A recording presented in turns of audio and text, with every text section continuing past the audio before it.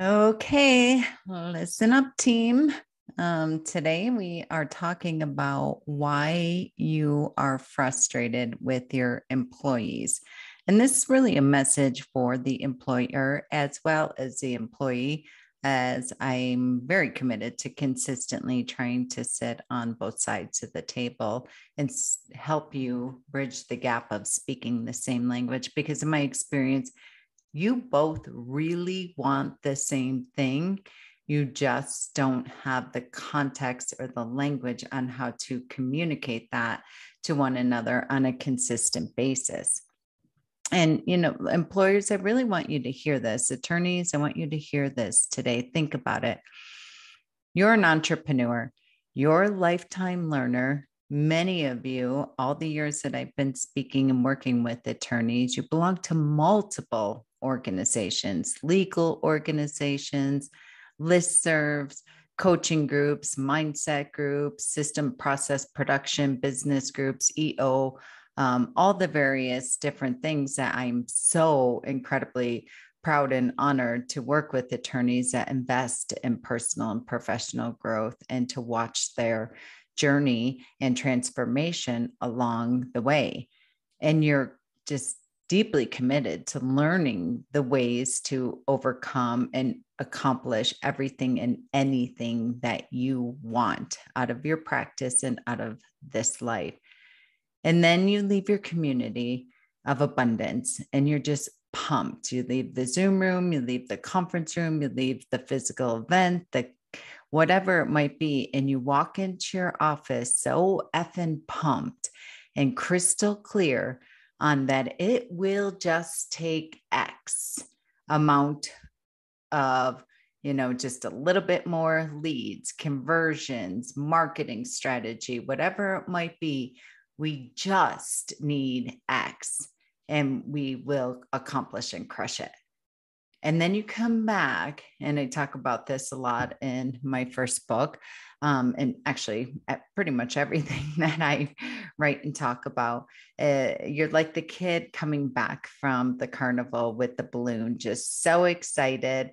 You're just so pumped with joy and hope and possibility. And you leave these conferences and you walk into your office and you try to communicate with your team. And it's like your team standing there with the proverbial pin and pops your balloon. And, you feel that you are so inspired and clear, and you try to communicate it to your team and you get immediately deflated. And so nothing happens. Goal is missed. Reports are not being furnished. And you're embarrassed to show up again to your coaching call or to the next quarterly event and report, we didn't accomplish anything, or I can't get my team to do blah, blah, blah, or my team's not engaged. They don't care about, all they care about is a paycheck, whatever it might be. And then I hear from the coach, the guru, whoever it might be, saying, well, your team sucks. This person sucks. They're not engaged. So fire them, get rid of them. They're not on the bus. They don't get it. They aren't the right person. They are the problem. And no, that is not true in my experience. Sometimes, yes, but I really want to invite the employers and the employees listening to this. I want to invite you to really step up if you are the employer and invest in your team. Give them the same resources that you have before you have a knee-jerk reaction. They're not the right fit. And what I mean by that, and team members, if this is you listening to this, step up and go to your employer and say, I really want to support you every step of the way in your goals. I want to figure out, get inside your head and have the same mindset, have the same clarity, have the same strategy that you have. And let me invest in the law firm admin bootcamp with Molly on this, because your team don't understand the language that you're speaking. And sometimes we feel that we've communicated with them, but it can't come from you sometimes. It has to come from a third party. The problem is not that your team is broken or they don't care. Your team needs community. You belong to communities of mindset, community of abundance producers in itself, and also an amplifier of all other strategies you choose to engage with and that are part of your growth plan. But your team does not have the same access. So expecting them to show up the way that you show up, expecting them to really be able to support you in your goals when they don't have the same language and context is almost the definition of insanity.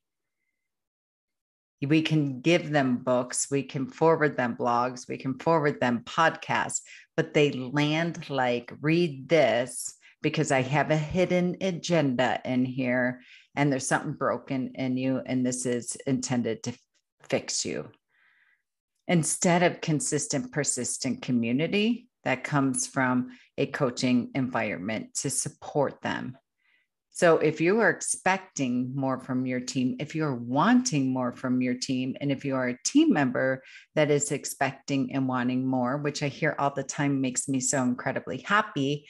I want more opportunity. My attorney won't let go. They won't delegate. They, they are stuck in this defer to deflect because they don't want to make decisions because they're paralyzed in fear. They don't trust or what have you. So give your team the access to community that you have. I remember the first summer that I decided to change my financial destiny. I walked every single morning, 3.5 miles at 5:30 in the morning before I did anything. It was my sunrise walk. And I listened to Jen Sincero. You are a badass at making money. And anybody that is not familiar with Jen, I highly recommend you do the audiobook, not the hard copy book. It's extraordinary. She's just so easy to engage with, and to hear her narrate it's a game changer. And listening to her every single moment, working with my coach every single week, watching every YouTube video that I could while making dinner at night. The thing is, and that was common, all the gurus were consistently talking about people that they researched when they wanted access to what other people that were ahead of them had.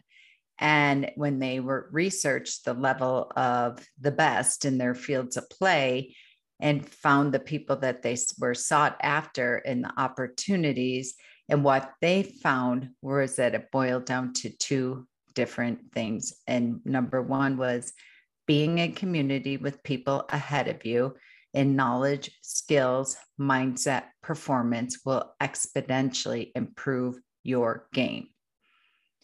And number two was getting in the room is where success happens. So think about that and ask yourself, right down to your receptionist and client service coordinator, for your admin team, there's no shortage of training for entrepreneurs, for attorneys, for paralegals. But when it comes to the admin team, they're typically the people that get the least training and access in a personal and professional development. But we expect the most out of them, as we should, because they're at the front of our house. You have an abundance money mindset. You've worked hard to charge what you're worth, hone your enrollment and sales skills, take risks in your business with marketing and money, but your team's money mindset is sabotaging your true potential. And again, that's from on a subconscious level. They're not aware of it because they haven't been given access to community with people that are ahead of them and holding them accountable and empowering them and inspiring them to want better, to do better, to be better, and to understand what it takes to support an entrepreneur. And number two, they are not in a room where success happens. They're at your office all day. They leave, they go to the soccer field, baseball field, whatever it might be, and sit with the other moms and dads that are bitching about how much they hate their job and they can't wait to retire. And that's not the conversation that you want to be the loudest one in their voice. Once they have access to a very abundant mindset, to not being the victim and complaining about working for the guy or gal, then that noise will all stop. So get them in a room where success happens. We all have heard it before. Your wealth and success will reflect the 5 people or the group with whom you spend the most time with. And who do you spend the most time with? Entrepreneur, employer, your team. And team, who do you spend your most time with? Your employer. We spend most of our time at work, but imagine if we invested a couple hours a week into making certain that we also have a tribe of like-minded colleagues from an administrative perspective that can support you. Give your employees and yourself the gift and the stretch of valuing yourself enough to join a community and build relationships with people who have achieved or even vastly exceeded what you're up to, what your goals are. Very quickly, with very little effort, you will hear how people think, see what they do, watch how they lead, and overcome their own resistance and be able to adopt the same solutions, strategies, techniques they use to create results in their law firm. You know, I've listened to Tony Robbins. I've seen him speak endless times, more than I can even count, enough to know the impact when, and you all know this too, you know the impact when 2020 hit and you could no longer be in the room, in the hotel conference room with your colleagues. And to know that Tony Robbins always says, be in the room with a tribe that is up to the same big life that you are. And we've all felt it. Now that people are going back to conferences, myself included, it's a game changer. Zoom, you can be in the Zoom rooms, but after a while, being at the coffee bar, being in the hotel room at the breaks, talking over dinner, what have you, we know that the greatest learning happens when you're breaking bread with people. So the only reason you're not creating and achieving the goals you want is because your team's mindsets and actions do not match yours, not out of place of lack of want. They haven't been given the gift of exposure. This is not a cost to you. It's an investment for you. You know, I had a conversation with my coach this week, and I said something about, dread every Monday when I get my reports, even if I'm making financial goals or what have you, but just the pit in my stomach that comes when I have to open up my P&L and review my weekly finance meeting. And she said, no, I want you to change your language. This changed everything for me. It's no longer a P&L, profit and loss. It's a P&I, profit and investment. Everything that you do, you need to start looking at an investment. So begin to invest in your team. It's the greatest retention tool that you can ever have if you're going to put them in a coaching program that will support them with their mindset, support them with their tracking and measurements and consistency and over communication and managing the calendar, and really how to lead your attorney, how to have your attorneys front, how to have your attorneys back. This is the science of getting rich for you. Your success is wholly, fully dependent on the admin team that are leading and supporting you while you're in the conference room, while you're at the conferences, while you're building the business, while you're working on the business. So give your team access And really, let's work on your employees' money blocks and entrepreneurial blocks that they don't even know that they have, and let's transform them. So, if you are interested in hearing more about the Law Firm Admin Bootcamp, you can go to our website, www.hiringandempowering.com. And there's a Law Firm Admin Bootcamp tab there. And please feel free to reach out, schedule a discovery call with me. But here's the deal. Your team has to be on the call with you.